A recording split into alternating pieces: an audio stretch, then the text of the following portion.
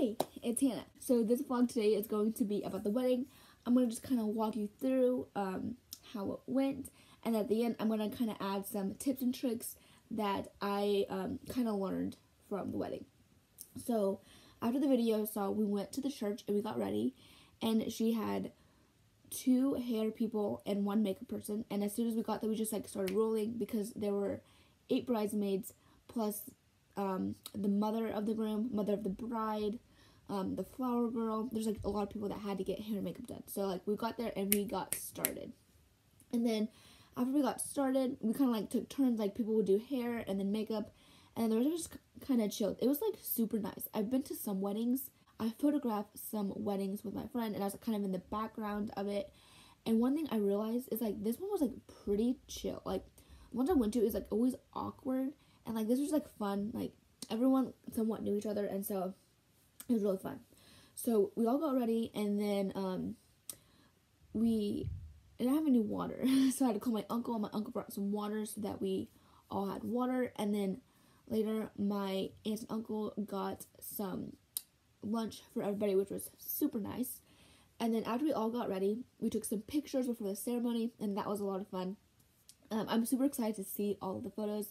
We haven't seen them yet, but I'm hoping in the next couple of weeks that we will see them. So after the photos were done, it was time for the ceremony. And it was it's hard to believe because I grew up with my cousin, and it was whoa, he's getting married. It was he's only a year and a half older than me, almost 2 years older than me, I think. And it's just so weird to think that we were little kids together, and now he's getting married. So that was whoa. It was fun walking down the aisle. I will admit, I'm not good at walking in heels, and I was in heels and a dress. I didn't fall, but I kind of lost my footing on the top step trying to get to the stage, but I didn't fall. It was all good. It was a really sweet ceremony, and then after the ceremony we took some pictures, which was really fun, and I got to catch up with some of my family I haven't seen in a while. And then after the wedding, we went to the reception, and we had an entrance, and that was fun. And then we had dinner and the dancing. And one fun thing about the reception is I caught the bouquet. I had told the bride that I wanted to catch the bouquet because I had a perfect caption for it for Instagram. And then, sure enough, I caught the bouquet. So that was super fun. As soon as I caught it, I looked at my boyfriend and I winked. And yeah, so that was super duper fun. So it was such an honor to be a part of the wedding, and I'm really glad to be in the wedding because I feel when you're in a wedding, you learn so much, what you want to do and what you don't want to do in a wedding. And this is the first wedding I've been in, but there's 2 other weddings that I helped my friend photograph, and just being in those, you kind of realize what you do and what you don't want. So one thing I learned is that if you have a good amount of bridesmaids, you need a lot more hair people than you think. We were running a tad bit late because there's 8 of us, and there's so many people just having to get their hair and makeup done.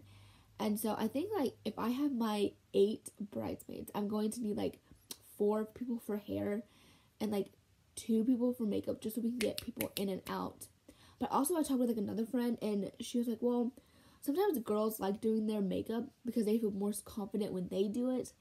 And so maybe I'll have my bridesmaids do their makeup. I don't know. I know nothing about makeup, so I know that I will need someone to do my makeup. Another thing that you don't really think about is that you have to eat before the wedding, because it's important that everyone's fueled and ready to go. And so you have to plan out what you're gonna eat. But you don't want to eat before you get into your wedding dress. But you don't want to eat something too heavy that you don't feel good. And so I think when I get married, I would have salads or something for the bridesmaids to eat. So I also know that, I love music. I love jamming.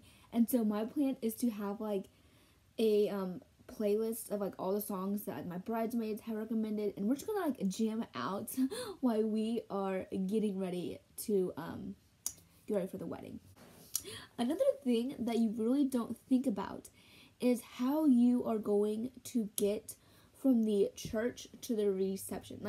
Before, I didn't really, you just know that the reception is after the wedding, and you're oh, I have to get there.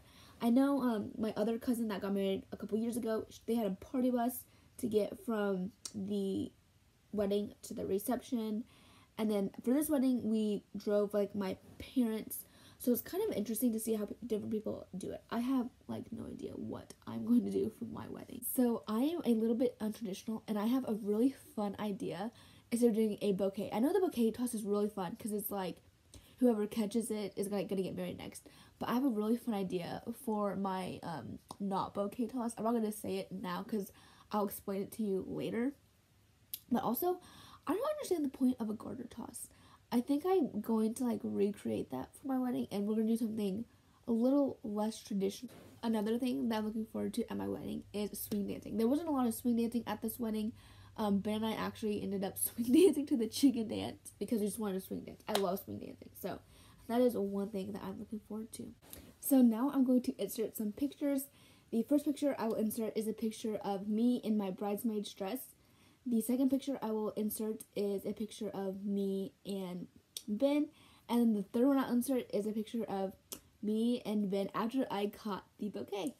That is all I can like really think of like kind of tips and tricks that I've learned or whatever through being in a wedding and photographing 2 weddings.